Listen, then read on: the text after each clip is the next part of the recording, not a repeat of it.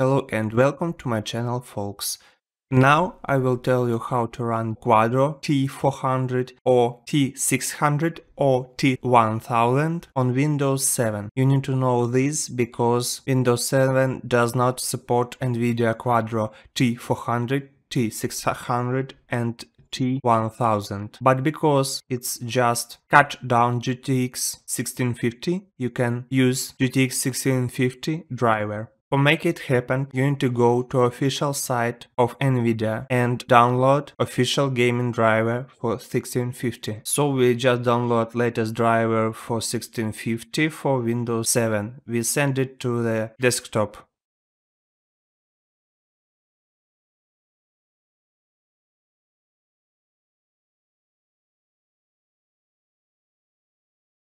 You need to click right mouse button and run as administrator. We can see the place where we will install driver. We copy this direction. We go into this folder where the driver will be installed. Of course, driver will not install because system does not understand what T400 means. But before uninstalled mark will pop out, we go into the display driver folder and we keep in red cross mark opened, not closing it, will be needed for not deleting the files that driver just tried to install. From the folder display driver we need NVCVI. You can copy it to the desktop too. Now you can close red cross warning from driver. We just open NVCVI inf like a text, going straight down and searching video cards. There will be no 1650 in there, but the driver is fits for many cards. I choose one of the 1060. I mark it as GTX 400. Now we copy this number, Nvidia dev, pushing Ctrl F to find in text. We see Nvidia dev and identifier of the device.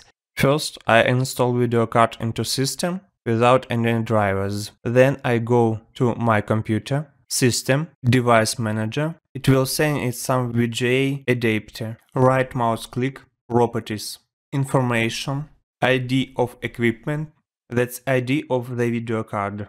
We need second line. We are copying that. In the place where 1060 ID is situating, we need to replace it with ID of T400. So we just made one of 1060 into Nvidia Quadro T400. We need to make it just for Windows 7 can see T400 as new video card. Closing and saving NVCVI inf.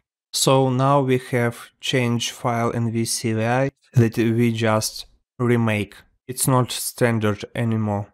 One more time, we running driver in administrator mode and copying folder where it will be installed. We need to go to this folder and replace original file in driver of Nvidia to the OS file that we just made.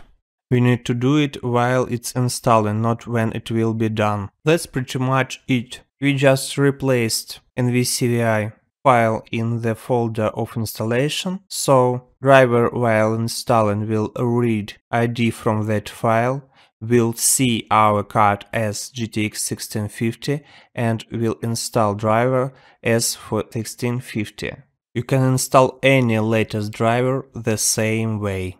For any video card it's necessary, it's working not only with Quadro cards but with any server cards or others.